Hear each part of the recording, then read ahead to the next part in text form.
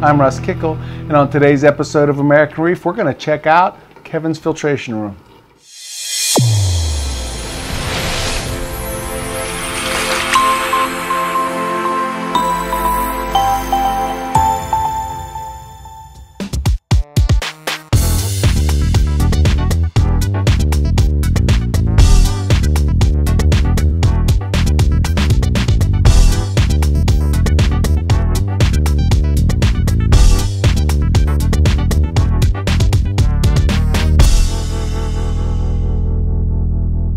So for those of you who don't remember Kevin, he's the dude who basically had that beautiful SPS dominated tank. We did a tank tour a few videos back.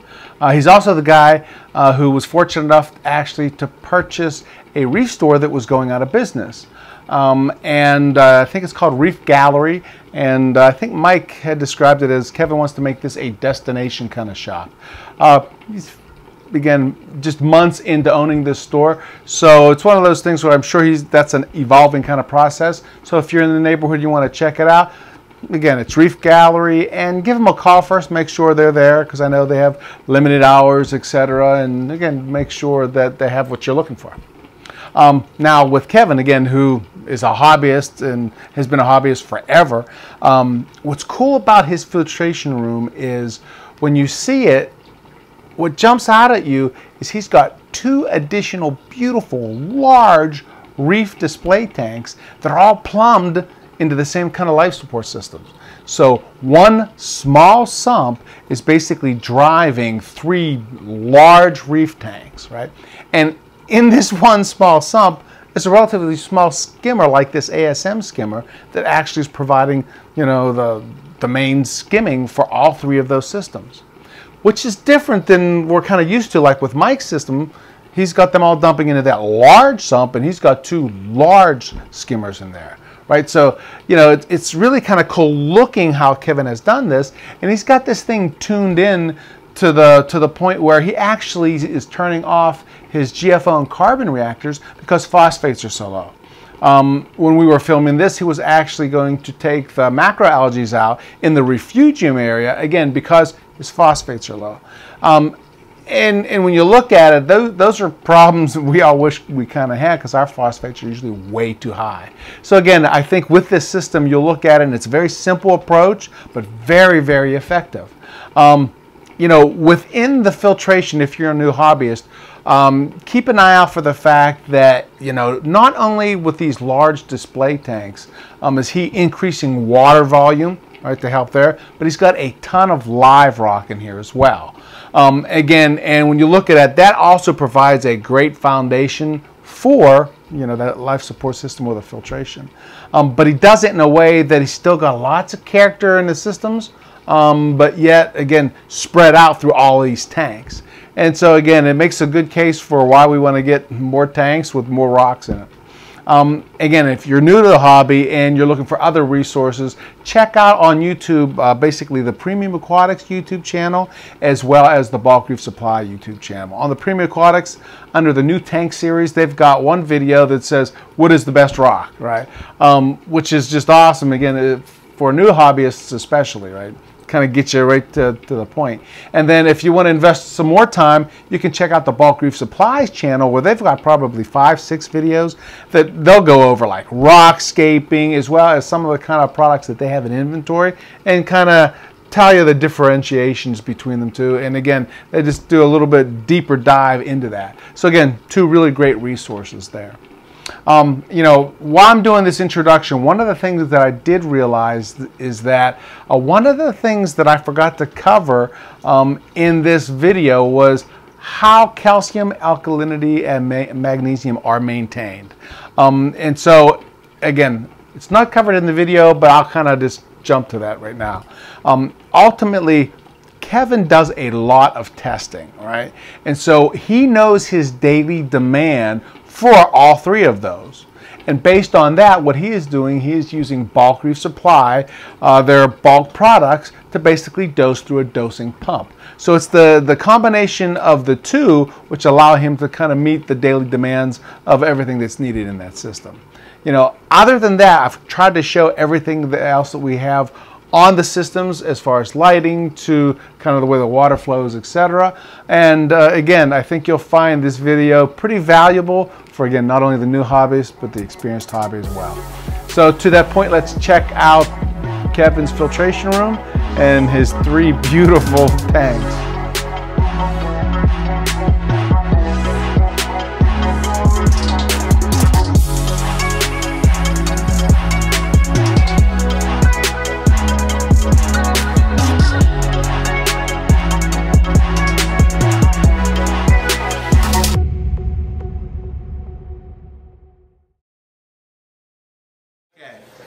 So this is the 400 gallons. So now we're looking at the rest of the 400, the other 280 gallons of LPS tank, ZOA tank, sump, with a very simple small skimmer, which shows you don't need to have a gigantic skimmer to run a tank, as long as you also aren't running 5,000 pounds of fish in here. I mean, he has a nice quantity of fish. They're not huge predatory fish. They're not giant, wasteful tangs like I and Sanjay have. Right. They're nice, beautiful, docile fish for the most part. You saw flame wrasses upstairs possibly. They hid the whole time. There's a beautiful male rhomboids in here. Nice, simple fish that you don't need to feed a ton. He feeds 6 times a day. And as we talked about in the last video, feeding small amounts often keeps nutrients under control and also is a lot more healthful for the fish. So if I can stress anything else from this video, go to trying to feed your fish as often as you can in small amounts, and I think you will see much more beneficial effect than pretty much anything else we've talked about for a long time. Sure.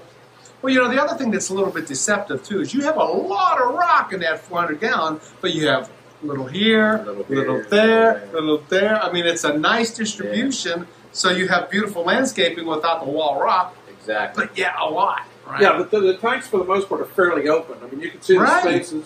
Right. And you can see what takes up most of the space isn't the rock, it's the corals that have grown over the rock.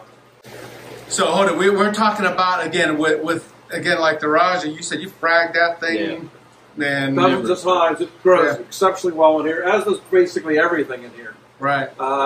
He doesn't target feed. He distributes food throughout the tank, and even by not feeding, he's still getting amazing growth. In Heck yeah. Okay, so let's talk about the. We know that what the 400 gallons works. Same lights, same lighting pattern on that tank as well?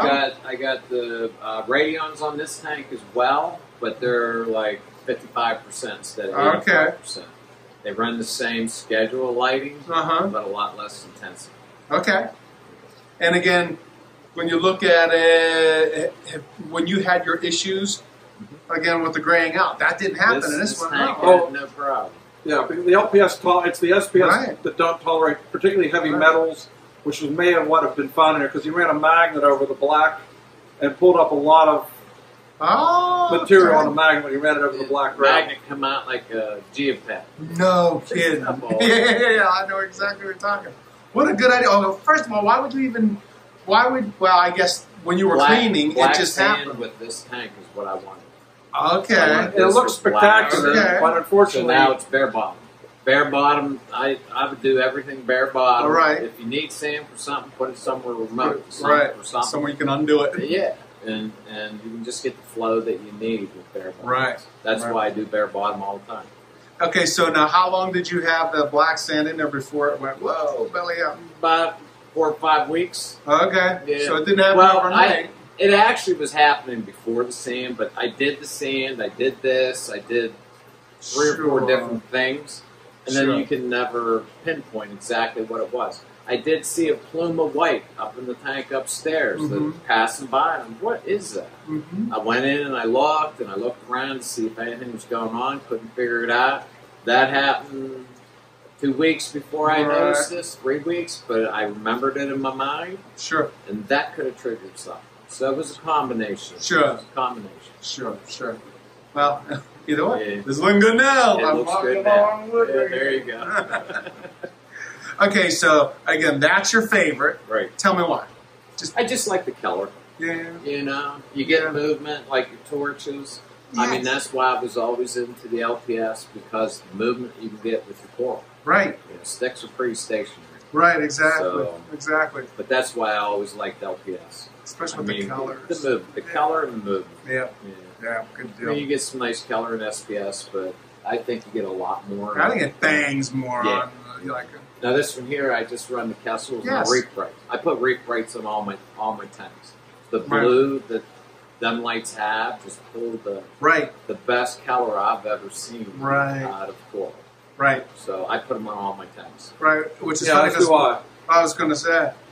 Now, okay, so with that being said, with this one here, now, like the glitter lines aren't so important, but do you, I mean, is it one of those things where you chose like kind of the Kessels for the glitter lines, or? I don't know, because sometimes the glimmer can get to be too much. Sometimes, you know. I'm just thinking a Radion was more powerful. Okay. You know, that I didn't, you know, these don't need a lot of light. There's not a lot of power in this tank. I did do some checking the other day, and I got about 280 on the top and 180 on it. That's a lot. But I have the intensity up to 100%. The color is all the way. There's no white that comes in at all. Got it. So, but I have the intensity up to 100%. They seem to like it. They seem to they grow From here, it looks like it. Right? Okay, and again, do you do the 99 with those as well? Yeah. Okay. Yeah. And there's no ramping on these. I don't have the. I got the controller for the one upstairs for them but these are just plugged in a timer on off. And now hold it. Now, Mike, you took yours off, right? Off of the. Yeah, I have Radions on all my tanks. No more Kessels. Right. And you saw more like popping, right? As far as I saw more growth in the wintertime. Usually in the winter, that Sunlight tank had been up for 2 winters, and in the wintertime it was like, basically it was getting no sunlight, and the Kessels just weren't strong enough. This winter, I was still getting growth with the Radions, and now that summer's here, the corals are going nuts. Right. And that's even on the sunlit tank, though, which is a softy-ish for the most part. Yeah, but the growth there is is significant compared with past winters. Right. Got it.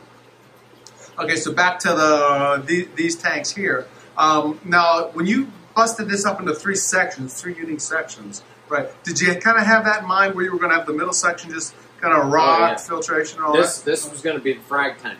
For all the stuff that was growing up there, I had no place to put it. I mean, you saw frag racks up there. Right. I just don't have the space to put stuff. So I wanted to make this the frag tank. I didn't put any fish in it. And it wasn't a year before I had an algae tank. It was bad shit. So I kind of got upset with that and kind of got this idea. And this section here was always put in just the house rock. Because I have limited rock in my tanks. I wanted to have the rock where I could, so it's a sump and then here. Right. Well, which begs the question, like, remember how on Mike's tank, how like the Elos tank, it wasn't live, etc. Did you go with all live to begin with, or how did you? What I did when I reset up after 4 years being off, I took my rock to somebody that threw it in the tub for 2 months. Okay. So I had it juiced up that way, and then any of the rock, any tanks I acquire, I always try to acquire the rock with it. Sure. Because I like the live. Sure. You can't different strains of bacteria, right? Yeah. Right. And you don't do any dosing of bacteria, right? No. Like, I did start in the frag tank behind you. Okay. I dosed the Fritz's 900 Turbo Start. Okay. And it went very quickly. Very quickly. Okay. And I'm not having issues other than some dinos and stuff like that that I'm dealing with on a new tank. But it's supporting SPS and stuff like that right now, so I'm happy with it. It just needs a long way to go before stability, and stuff like that. Time, right? Yeah. And what's the general idea of the tank behind? That's going to be the frag where that was going to be, but it's not? Or? Now I'm supporting a business. Okay. So, yeah, that's a new frag tank that I'm going to try to start growing. It seems to be the industry, because of Indonesia and all this kind of stuff, a lot of the big guys, they're growing them out. And they got vast areas with tanks. And one place we were in not too long ago, I swore it had 1,000 Radions hanging off. Sure. Wow. That's the thing that caught me right away, was just the amount of Radions. Yes. So it seems to be places are growing out of them much smaller. But I'm planning on maybe getting rid of some stuff down here and maybe setting up a couple more tanks to grow and provide for myself, for the business. Right. So let's talk about that a little bit, right? Because to me, that's one of the joys of this, knowing who owns the business, right, how it's going to work, and all that sort of stuff, right? Okay, so from your end of it, you've got this shop, right? Which, again, for now, you're just kind of in a building mode. Right. And so your plan is to basically take and grow a lot of what you have here and take it down to there? Yep. Yep. Good. Right now, I'm supplying a 4-foot fry tank. Okay. It's 4 foot by, I think it's 20 inches or something. It's 12 inches deep. Sure. And the rest of the big tanks over there, I've ordered it. So got it. It takes a lot to fill up a store. It takes a lot to make the product that we're going to sell online. It takes a lot of area. That's why I'm impressed with the worldwide corals. Supposedly bought 2 massive buildings or something, and they're gonna be doing the same thing, growing it up. So. Right. And okay, so to that point here, since you're going to be trying to support the business, do you got monitors, controls, all that fun stuff, or are you winging it, or what's the general? Winging it right now. Okay. I do. Well, he says that, but he also tests every day, so it's not really winging it. Right. I mean, I got great employees at the store. Right. But all I do is I go over and I check, I do testing, and I want to see that myself. Right. But I do test every day. Right. I mean, a lot of testing. Right. So the monitoring comes from left and right, right? So he's not winging it. He tests everything, adjusts small amounts often rather than these big, massive changes, which where do you get run into real problems? Right. Well, and again, to me, it's a loaded question. I mean, I always like people who want to do it themselves versus relying on technology, because I just don't like technology. It always fails when you need it, right? Yeah. No matter how. Yeah. So, I mean, I thought more along the lines of me keeping an eye on the store, because it's not open every day. I mean, we're closed for 2 or 3 days. And it's open 7 hours a day, so all the other times, them tanks could be doing it. Right. Fish, coral. Everything. Here, you're walking around. You're around. Always around. You keep an eye. Right. And that is important. Right. I mean, temperature swings, all that. I got the Apex set for semi-text.